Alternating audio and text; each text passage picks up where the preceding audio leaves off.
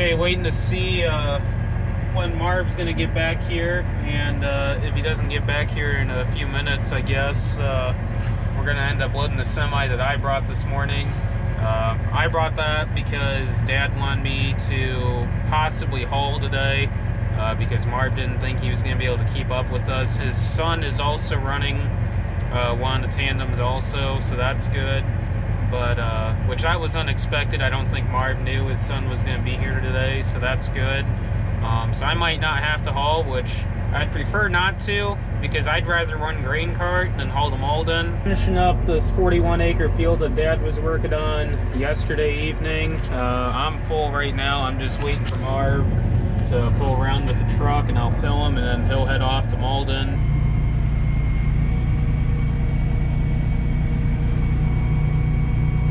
Got Marv loaded there. He brought another one over. Dad's full. I'm about 2/3, I would say, half to 2/3. I'll get that tandem full over there, I'm guessing, and fill him unless Dad wants to dump first. And we'll wrap this field up, move over onto this next one right across from the road on the north side here, and work our way all the way over to those grain bins, and probably keep going all the way up to Wanatah then. Yeah, that long auger does come in handy. We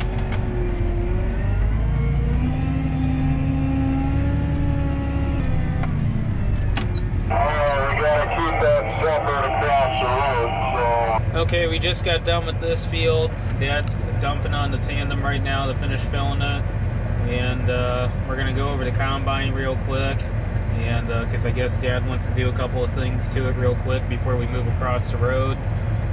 And I'm not entirely sure how many acres there are in that strip from here to Wanatah. I know there's a few splits out there, a couple of fields. Even though it's one field, they have a couple of splits out here, so I'm not entirely sure how all the splits work, but we'll figure it out and go from there.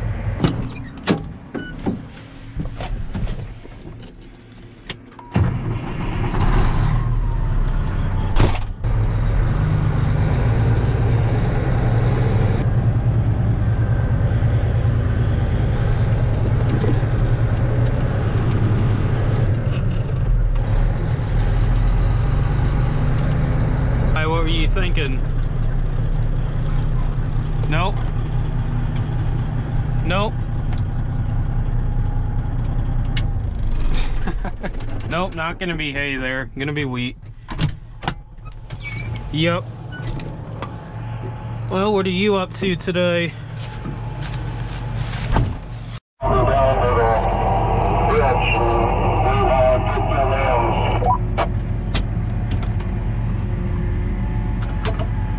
Okay.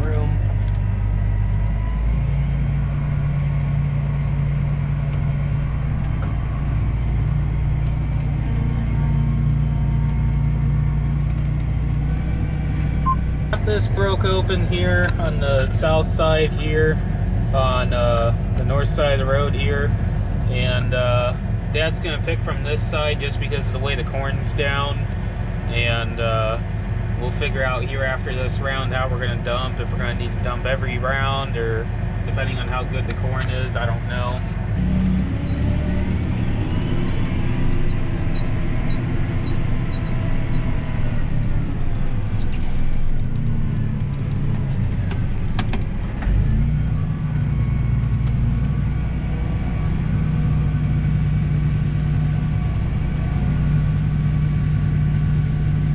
just getting it all figured out on dumping on the go here, getting the auto steer dialed in. I have it set on 30-foot swath tracking, and pretty much got it dialed in perfectly so I can dump either way.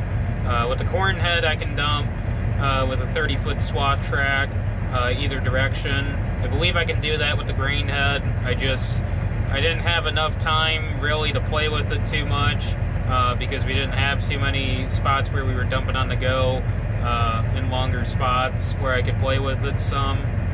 But I imagine if I set it to 34.5 swath tracking, like what we have set on the grain head, I imagine I could dump either way with a grain head then. But I was just working on getting it dialed in, and with 30-foot swath tracking, it's perfect. So for those of you curious, 26-foot auger, 12-row corn head on a S-Series combine, 30-foot swath tracking for the grain cart auto steer then. Just trying to get it all figured out, dumping on the road there. It's not the easiest just because of the way that road ditch is. You can't really get in and out of there. Someday it would be cool to have that leveled off so you can just pull in and out anywhere in the field there along the road. But for now, there's a little entrance over there that needs to be widened out just a little bit. And otherwise, I can get in and out of there with the auger folded up or unfolded. The reason why I keep the auger unfolded all the time is because I don't want the auger getting out of time. And if the auger gets out of time, then I gotta unfold the auger partially and spin that bottom auger a little bit, just like a couple rotations, and it'll get back in time. But in order to do that, I gotta auger out like a pile of corn, and I don't want to have to auger out a pile, or a tiny little pile of corn, I should say. So just keeping it folded up the longest I can. It would be nice though to have a larger cart. I mean, right now we can hold about 1,000 bushel, right at or just under 1,000 with this cart with the extensions. Personally, like I've been saying, 1,300 bushel, lower profile design, one that we're not going to have issues unfolding and folding the auger on timing wise, because I know the newer ones you don't have to really worry about the timing on that because they're pretty much always timed. And also tracks would be awesome. I understand that, you know, roading a cart is going to be a little bit cause a little bit more wear on the tracks than what tires normally do, because we've never had really an issue with tires at all on the cart. But as far as wear goes, but as far as compaction goes, with a 1,300 bushel cart, I feel that would be ideal to have tracks on it. And yes, the 8530 can handle a 1,300 bushel cart. I know everybody asks me that. Yes, it can handle it.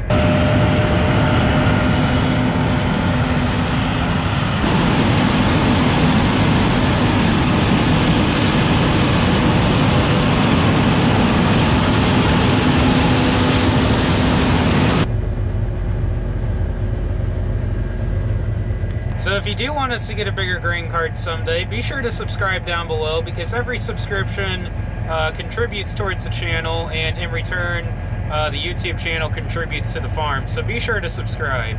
Dad's gonna go ahead and open up this part right here between the farm and the house here. And I'm waiting on a truck to get back. Looks like one might have just rolled up, but I'll go ahead and wait here to help Dad open this part up here. And I don't know, I think I can finally eat solid food after these wisdom teeth have finally been out for a few days. I'm gonna try eating some chips here and see what I can do. Otherwise, I'm just gonna have to keep living off of pudding. Lined up and waiting. Combine's sitting down there also full. I'm full. Hopefully we'll get more trucks here soon. I still have about 600-700-ish bushel left on the cart yet.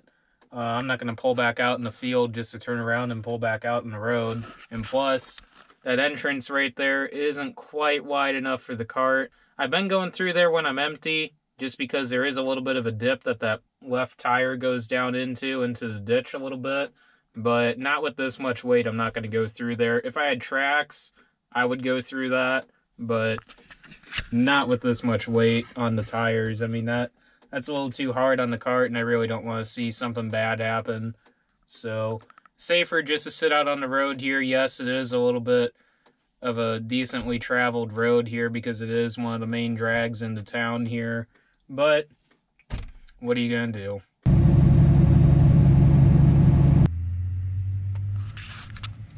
We'll go ahead and give Marv and his son here a little bit of a break and give him a little bit of a breather here, and we'll take a break for just a little bit here, and because we kind of got ahead of them. Well, that mainly just because they had a flat tire on one of the tandems, so we'll go ahead and take a little bit of a break here and kind of get it so that we're all caught up and on the same page, and hit it hard again here. And we can actually do pretty good with them running all three. And I mean, if we had Grandpa over here once he finishes drilling wheat, it would help out a lot more.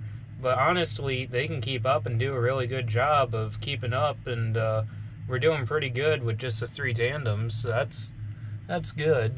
So Dad's gonna go over there by the green bins. I'm gonna go ahead and open that up because I told Dad that it'd probably be best to go ahead and load trucks back there by the green bins, because there's really no lane to get in the field between this house and the farm. I don't know how much we're going to get done. I imagine we'll get up to the farm. I'm not entirely sure how far past the farm we will get, but I imagine we will get up to the farm. But I guess it just all depends on, 1, I don't know how long Malden's open, and 2, if any of this is going to go in the bin or if it's all going in the elevator right now.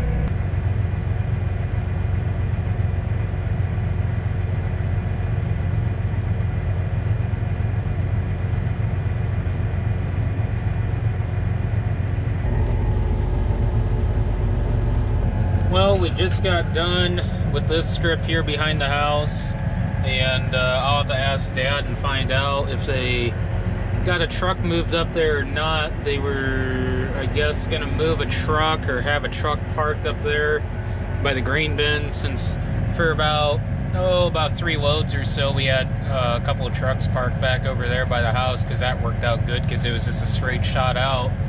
But from here on over, we're going to do everything here by the farm, so hopefully they've got a truck somewhere back there. I can't tell if they do or not. Looks like Norm is just there in front of the combine. He'll probably let Dad know, or Dad looked like he was on the phone. He might have been on the phone with Marv, so I'll find out here shortly and eventually get this little behemoth dumped. I know it's going to be asked what the yield is.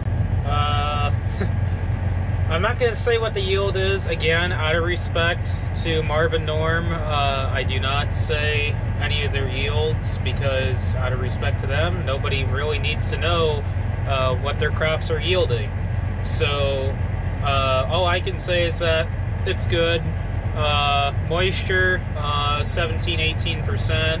I don't even think we have corn ourselves down to this. This was some of the first corn they planted, and actually some of the first corn in the area to be planted. I think this was planted 2nd or 3rd week of April. Don't quote me on that, I think. But there's just a few spots like this where you have down corn in here, but it's nothing too bad. This isn't as bad as what it was back over that way, but we're powering through it. It's no big deal. We don't really need to fly through here anyway, since there's only 3 tandems running today. We don't have any of our trucks running. Again, we do have our truck over there. Grandpa's getting along a little slow over there on the 40 on the corner, drilling that wheat. I mean, I wouldn't blame it either, because, I don't know, no-till drill in a conventionally tilled field doesn't really make the best situation for planting, but it is what it is. So he's getting along okay. Wish he could go faster though, I know, but no big deal. But eventually, once he gets done with that, he'll get over here and haul. But I'm thinking by the time he gets done, Malden's going to be closed, because I don't think they're going to run late hours, or I don't even know really what their hours are. I think it's probably till 6, I'm guessing. I don't know. But we'll find out. And I don't know, again, if this is all going to the elevator, or if we're going to put some in the bin here. I don't know. Usually the grain cart driver is the last to know. Truck coming in.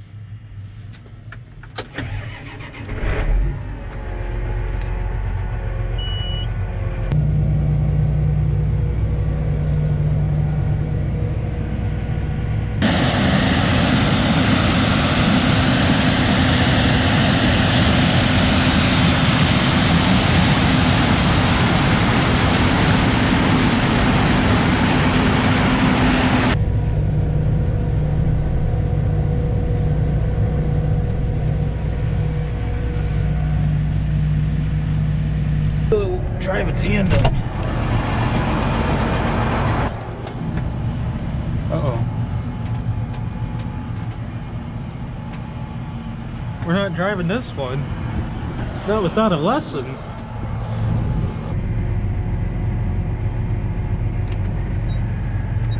Yeah, that one's loaded heavy.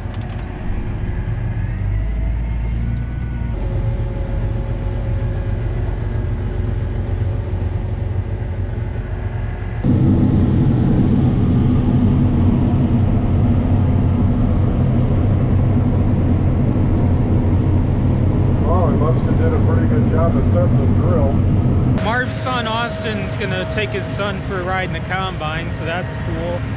There's about a round left, I think. Yeah, 1 round. Corn's doing good. Again, like I said, not saying yield, out of respect to Marv and Norm.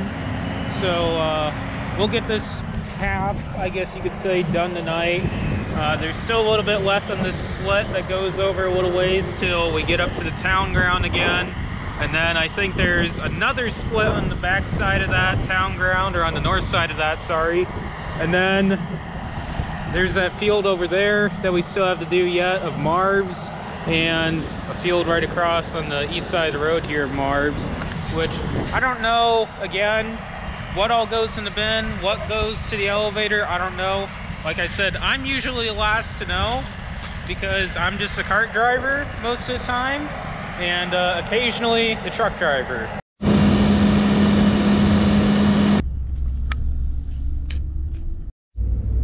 Okay, so I just took Grandpa down to the semi. He made it over here after finally getting done drilling that wheat. He was only able to go about 4 miles an hour, which, man, that would suck. I feel for him on that one. I wouldn't want to do that either. But we're gonna go ahead and he's gonna bring the semi over and go back there also where the combine is, and we're gonna go ahead and open up this north half, and that way we got it opened up and ready to go for tomorrow. Cart's full. Combine looks like Dad got that unloaded there, and I'll go ahead and fill that other tandem and fill whatever I can on the semi, and help Dad open that up and get the black truck full, and probably fill everything up and call her quits for tonight.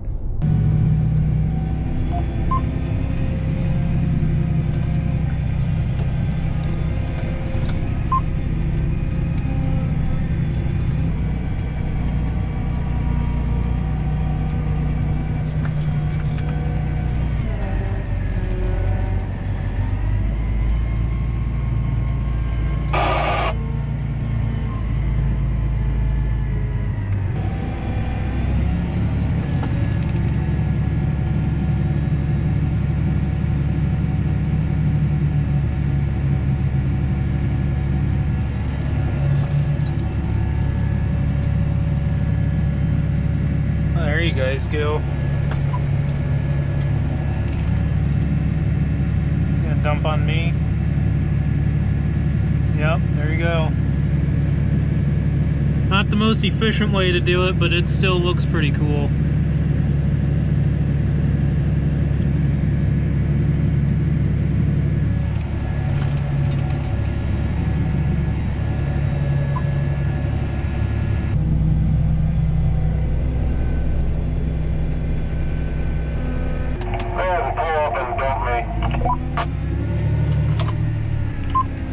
For